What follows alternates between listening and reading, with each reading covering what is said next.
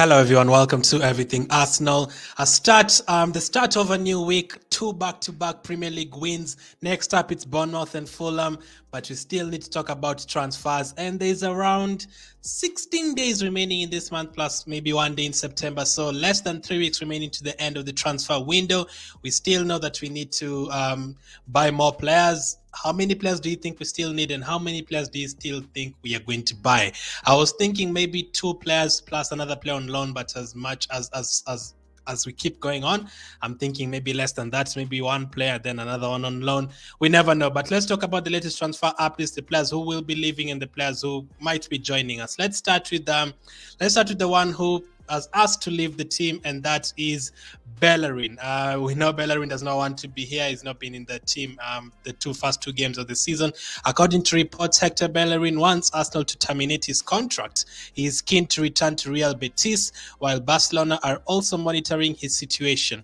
Both clubs are prepared to wait until September 1st, convinced Arsenal will allow him to leave as a free agent. So, according to reports, Bellerin wants his contract terminated. Remember, he talked about Arsenal not wanting to lose any more players on a free. We totally refused.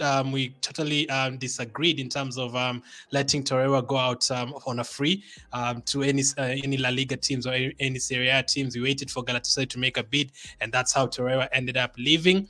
We got around 6-7 million for him, which is good enough because he's not even really played for us for the last 2 years. And we don't want the same. We want the same for Bellerin. We don't want him to leave on a free. We've lost so many players on a free over the years. We've talked about it. I mean, Aubameyang, Lacazette, all these guys, many good players that we've lost on a free. Bellerin is not in Arsenal's plans, yes, but still losing him on a free, and we didn't actually pay anything for him. You would understand if you lost him on a free, but he's still not old yet, so he still has 5 to maybe even 10 years if he stays fit to for his career. So we can't really let him go on a free. But Bellerin wants Arsenal to cancel his contract so that he can go to Real Betis, because Real Betis are not keen about paying that money. But for me, I agree with Arsenal in that. Don't let him go if they don't want to pay the money. They have to pay the money. So they are waiting for September 1st, hoping that Arsenal will let him go on a free. But maybe Arsenal will not budge at all. But then again, we let Leno go to Fulham for such a low price because we didn't feel like he owed us anything. Maybe we feel the same about Bellerin. Maybe we feel like he doesn't owe us anything, and we just let him go back to Real Betis, his home country. Let us see. But I think he's definitely not going to be here. There's no reason of keeping a player who doesn't want to be here. But let's see how that one pans out. Another player who's about to leave is Alex Ranason. I actually kind of feel bad for him because I remember many of you might not even remember seeing him play, but he did play for us 2 seasons ago against Dundalk in the Europa League twice, home and away. And I think when Leno got a red card against Wolves, he did come on in that game for the second half. He basically came to Arsenal when Martinez left for Aston Villa, if I'm not wrong. Yeah, I think he came when Lisandro Martinez, definitely not. Emi Martinez left for Aston Villa, so he was our second choice goalkeeper. So according to reports, Ranason is now in Turkey undergoing medicals and will sign his Alanyaspor contract. So he's off to Turkey, just like Torreira. To be honest, one of the worst buys we've ever made. Like, remember Willian and all those guys? That is one of the worst transfers we ever had. That transfer window, that's the same transfer window you got Willian as well.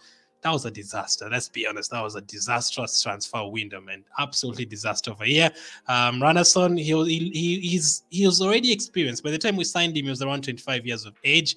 He was already playing for his country, Iceland, but the Premier League was too much of a step to him. He was struggling in Carabao Cup games, in Europa League games. So the 1-2 times we saw him in the Premier League, absolutely terrible as well. So all the best to him. That's another player off the Arsenal books.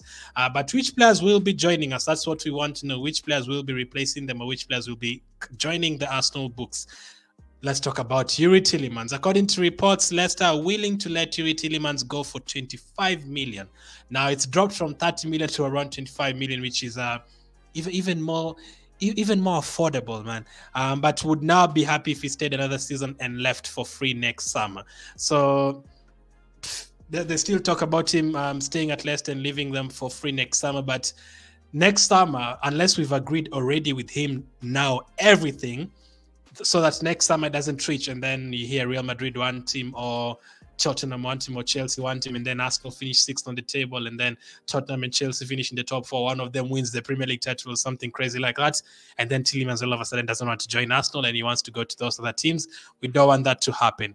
But 25 million seems very, very affordable. Now, I do believe we need a midfielders rather than wingers. We are being into a lot of wingers. But look at the other day when we played against when we did play against Leicester over the weekend, when we played against Tielemans.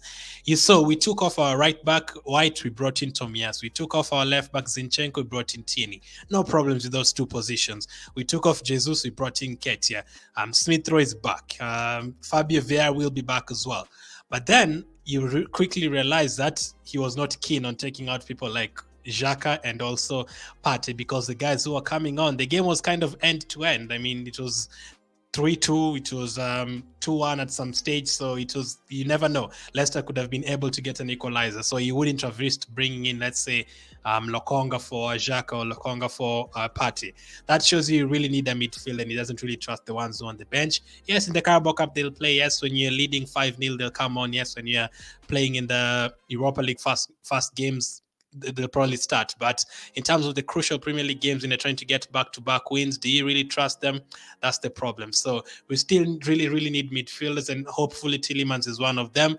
But that's the latest on him. It could go either way, but apparently they've dropped the price to 25 million, which is even more affordable. Speaking of wingers, do we have a breakthrough in terms of Yeremi Pino's deal, the Villarreal player? So according to reports, Arsenal sporting director Edu has been spotted boarding a flight to Valencia amid suggestions that Gunners are ready to move for Yeremi Pino. So that is interesting. He's a 19-year-old. He plays right winger. He actually played over the weekend against Valladolid. They won that game 2-0. I didn't pick up the stats, and they were very good stats, but I didn't pick them up because we're not 100% signing him yet. But yeah, according to reports, Edu is in Spain right now, and could it be because of this deal? Could it be because we want Yeremi Pino to join Arsenal? Now, he's 19 years of age, turning 20 very soon. We stopped judging players who are young by there. Remember that? I know a lot of Arsenal fans are always like, 18-year-old, 17-year-old, why are we signing these guys? I mean, Martinelli, Saka, Smith Rowe, remember all these guys, all these other guys, Ben White, Tranason, all of them are below 24 years of age when you're signing them. So all very good players. Saliba is just 20 right now. Gabriel, less than 25. So all these players are young, and Yeremi Pino is one of them. I still stick to the point of I still want us to get a midfielder instead of a right winger, because if you watch the game the other day, Martinelli looks very sharp. Saka didn't have the best of the games, but you know, on his day, he turned his our best player. Smith Rowe is coming back. He plays on the left side mostly. You can play in the midfield as well. Fabio Vieira is coming back. We have Marquinhos to call if we want him to. We want to upgrade him to the under 23s to the main team. Like, there's a lot of options. We even have Nicolas Pepe. Don't forget about him. So adding a Yeremi Pino, it means like maybe if you're going to get rid of players like maybe Marquinhos on loan or get rid of Pepe. But hey, if he joins Arsenal, it's going to be around 25 to 30 million or something like that. It could be more expensive, it could be cheaper, but let's wait and see. But that's the latest on Yeremi Pino. So Tielemans, Yeremi Pino is still looking at them. Ranason, Bellerin. Ranason is gone. Bellerin is about to go as well. We don't know the latest on Maitland-Niles. Pablo Mari could be going to Serie A very soon. I'm pretty sure that deal will be done very soon. And a lot of players who could still end up leaving Arsenal, plenty of them. Pepe could be leaving. Nelson is now injured, by the way, so we kind of have to keep him in the team for the moment. So that's the latest transfer news. Let me know what you think. We still have less than maybe 17 days to go to the transfer window. Let's hope we get things done. We are looking very, very good this season. Arteta is looking happy. Players have adapted, especially Gabriel Jesus is looking very, very sharp. This is our chance. Let's add to what we have right now. Add another 2 players, and I have no doubt in my head that we're definitely going to get that top 4, and maybe even something more. And the cup competitions, like as I always say, imagine even if Gabriel Jesus is not there, you have Smith Rowe coming on, Fabio Vieira coming on, you have Nicolas Pepe from the bench. If he turns up, you have players like Nketiah coming on. All of a sudden, you're looking good. Your second team has Tomiyasu, Tierney, and all these guys. If you add Yeremi Pino then you add Tielemans there. Xhaka was looking really good last time. If you add competition to that, things would look very good. So let me know what you think. Hopefully we do hear a breakthrough in the Tielemans deal. That is the one guy that I really want. Thank you for watching. Keep staying safe, and I'll catch up with you guys on the next one.